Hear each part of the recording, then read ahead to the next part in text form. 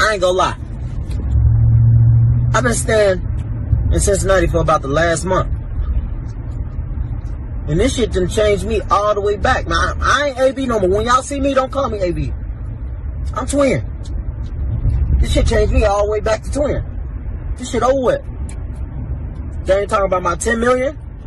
Al Heyman, the Stephen Espinosa, they ain't hit me up. They ain't talking about my 10. So I'm Twin. They ain't talking about my 10. So I'm Twin. Fuck that. I'm a street nigga. I'm a rapper. Full-time rapper. I told y'all that. So anybody that think they gonna disrespect and talk crazy to me, don't do it, because I'm at the point right now where I might rob you. I might rob you. I'm just being honest.